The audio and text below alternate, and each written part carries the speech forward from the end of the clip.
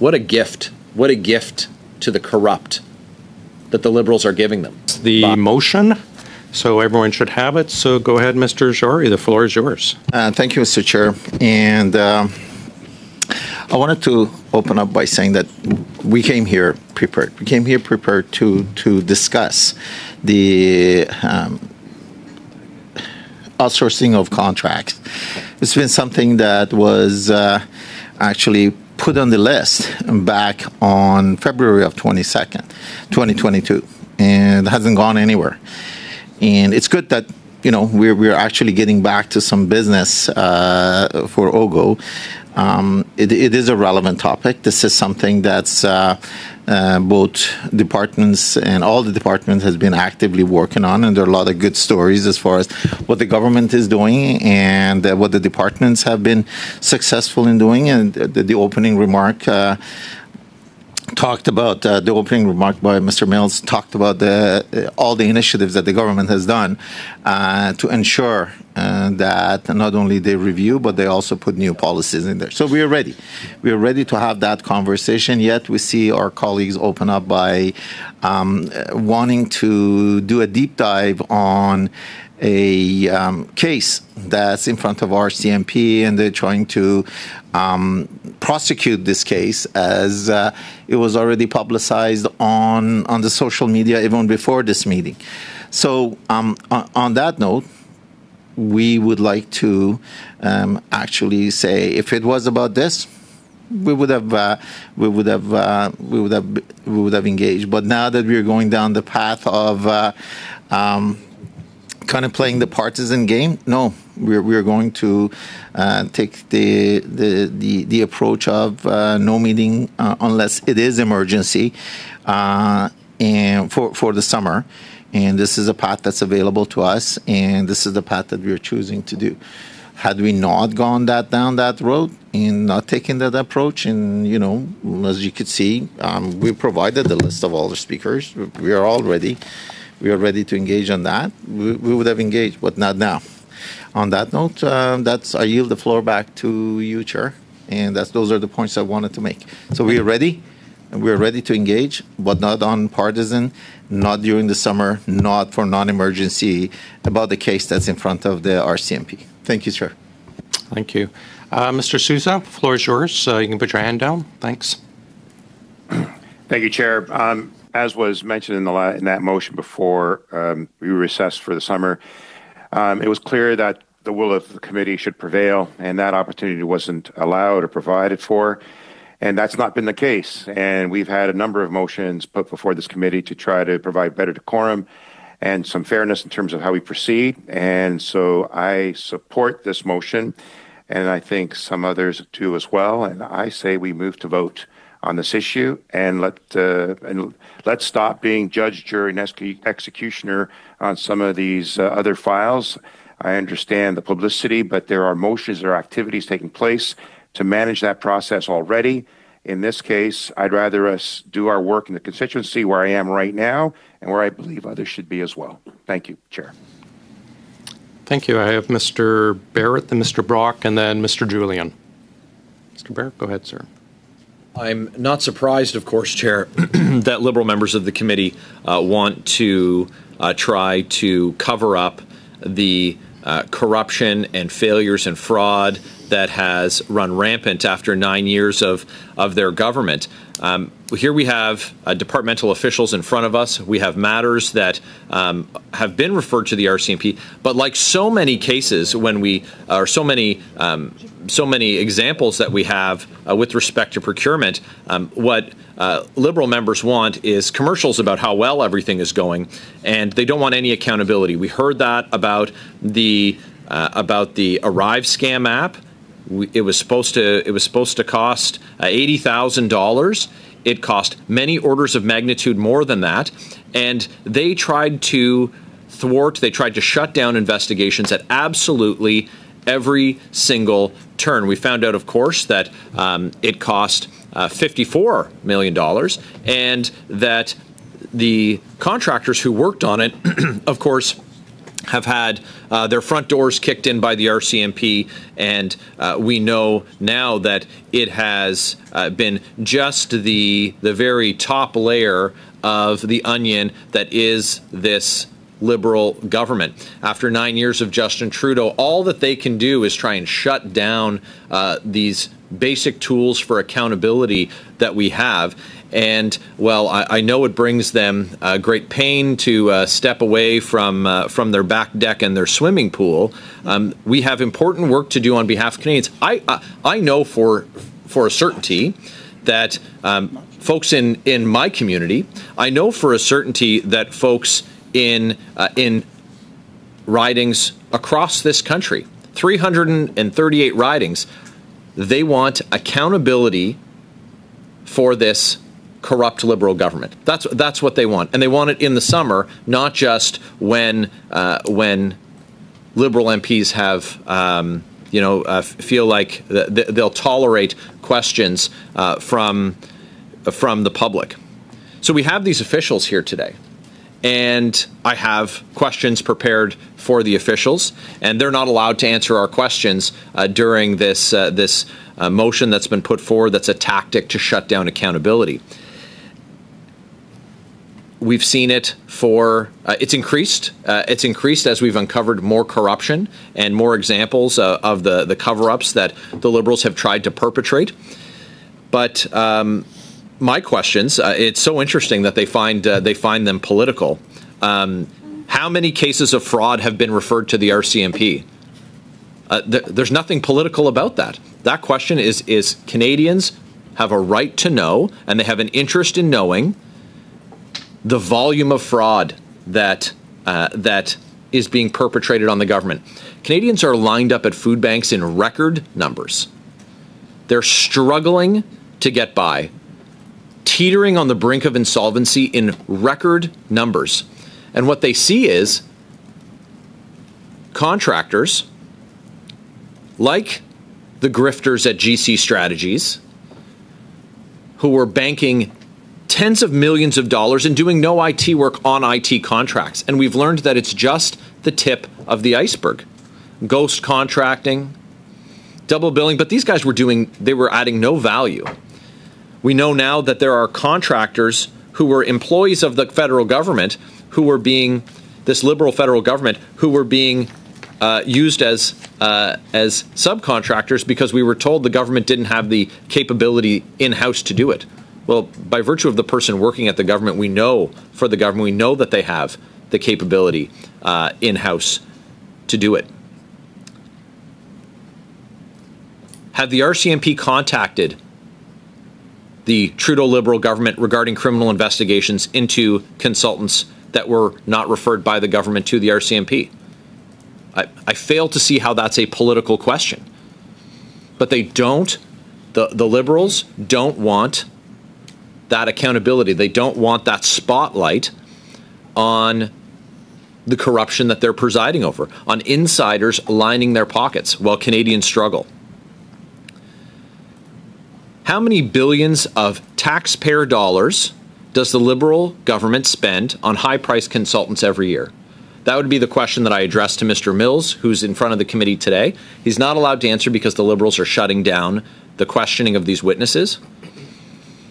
It's more than $20 billion. $20 billion. And I could ask for a precision from Ms. Poulin, who talked about the percentage of fraud on total contracting, and to extrapolate what the forecast would be for opportunity for fraud or suspected fraud within the federal government. But I can't ask because the Liberals are blocking us from being able to ask questions. They're using procedural shenanigans to stop us from getting accountability for Canadians. So the example of Miss Clara Visser, who has been charged. It's one of these consultants who's been charged for fraudulent building. We know that there's another 3 who've been referred to the RCMP. Canadians want to know how many more of these fraudsters and scammers are stealing Canadian tax dollars. So Canadians see half their paychecks vaporized by government, and they don't know how much of the money is going to cases where fraud and corruption,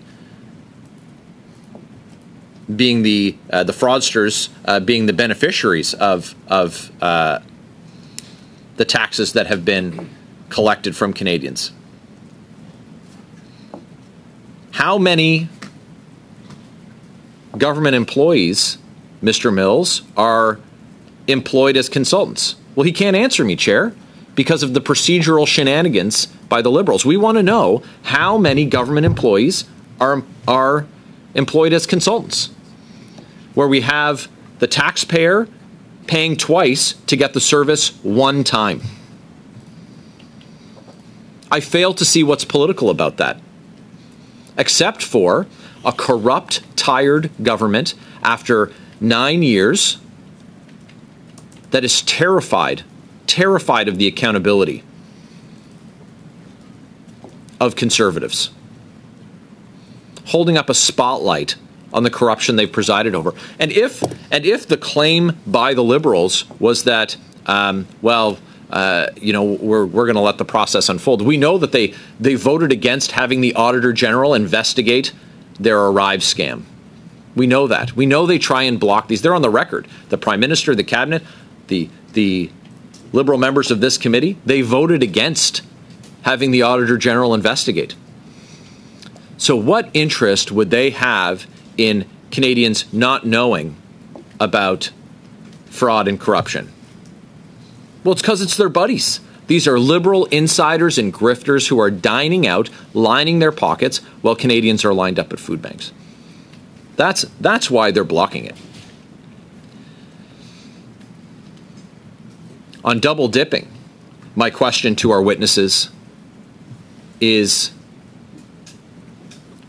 that last year, in an industry that's growing under this government, 79 cases last year, 84 cases this year of double dipping. That's people getting paid by the government and getting paid by the government to be contractors. How many of them are in a conflict of interest? And I hope that the witnesses that we have today will take the opportunity to make good note of my questions, because the questions, I maintain curiosity for myself and on behalf of Canadians looking for answers. And though you won't be formally asked by the committee to provide those answers, you of course could furnish those in writing through the clerk to the committee, because Canadians want to know. 50% of consultants being in conflicts. Do we know if any of the government employees who are double dipping are also suspected of any of the fraud or corruption beyond their conflicts of interest? So we have some who are in a conflict, that's been established. Have we established if there is also suspected fraud? Have they been cleared of allegations of fraud and corruption in those cases where the conflicts of interest have been identified? That's an important precision for Canadians. We have an appearance of a conflict. Okay, we have an actual conflict. Okay, well, is it criminal in nature, or is there alleged or suspected criminality? Well, Canadians want to know. It's not partisan. That's not partisan. That's what we're supposed to do here at the Standing Committee on Government Operations. That's the purpose of our role as parliamentarians. 12 months of the year, including in July.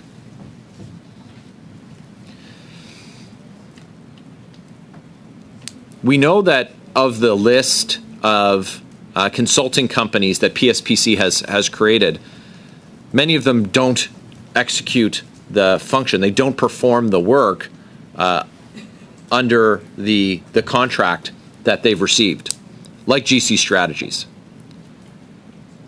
And some of them just have 2 employees. So 5 of those examples. Solutions Moray Inc. They have 2 employees, $78 million in contracts. Mesa Computing Incorporated, 1 associated member, $34 million in contracts. Mobile Resources Group, 1 associated member, $28 million in contracts. Access Corporate Technologies Incorporated, 2 associated members, $9 million in contracts. Hackett Consulting Incorporated, 1 associate member, $8 million in contracts. But the Liberals say talking about this is political. Why? Are they connected to the Liberal Party? Are they connected to Liberal ministers? Are they connected to Liberal members of Parliament? Is that why it's political? Because my questions to officials aren't about Justin Trudeau unless he's connected to those companies, which is, I guess, the contention of the Liberals who are blocking us from asking these questions of the officials who are seated at the table in front of us. What value did Canadians get from Solutions Moray Incorporated for $78 million? That's my question. What value did Canadians get from Mesa Computing Incorporated for $34 million? What value did Canadians get from Mobile Resources Group for $28 million? And what value did Canadians get from Access Corporate Technologies Incorporated for $9 million? What value did Canadians get from Hackett Consulting Incorporated for $8 million? So without officials being able to answer, having the officials muzzled by the Liberal MPs, we're just left to speculate on the value or the reasons for these contracts having been awarded. Is it because the minister directed that the PSPC minister directed that these companies be awarded these contracts? Are there connections between the Liberal Party and these companies? Is that why the Liberals are muzzling the officials who are before the committee today? We don't know, because the Liberals are blocking us from asking the questions.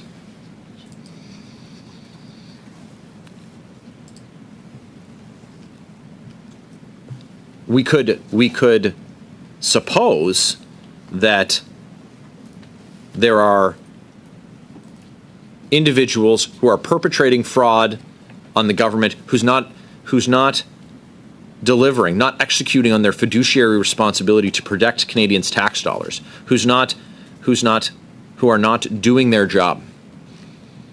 And so we have grifters and fraudsters and scammers who are taking advantage.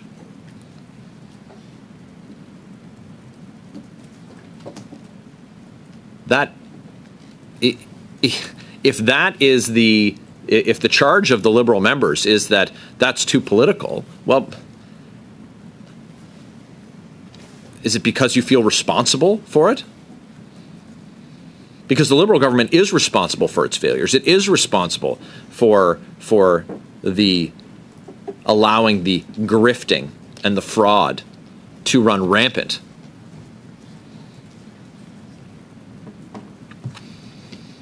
So I'd like to know from our witnesses today, are high-priced consulting middlemen still being used throughout the government? Has the minister done their job to stop the racket from continuing? Now, if the answer was yes, the Liberals would, of course, want this questioning to go ahead. They'd want the officials to say, of course, the minister's taken strong action. But we're now left to see that they're muzzling the officials, departmental officials, Because is it not true that at this very minute there are middlemen like GC Strategies just soaking Canadian taxpayers? More examples of people like Clara Visser who are perpetrating fraud on the government, picking Canadians' pockets. But maybe the minister doesn't know. So I would, of course, ask if the minister has been briefed on the value Canadians are getting for the hundreds of millions spent on the middlemen who do no actual work. Was the minister briefed? What was the date? Did the minister request it, or was it offered by the DM or the ADM? And then if the minister didn't request it, or if the minister wasn't briefed, well, I would propose that perhaps we hear from the minister as to why they didn't take an interest. It's very interesting that instead of basic accountability, the Liberals immediately see it as a political crisis.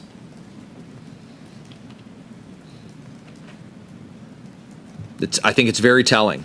I think it's very telling that they see this as a political crisis. Is it because they can't handle any more crises? We know that they're refusing. The Prime Minister is refusing to even meet with caucus, his Liberal caucus.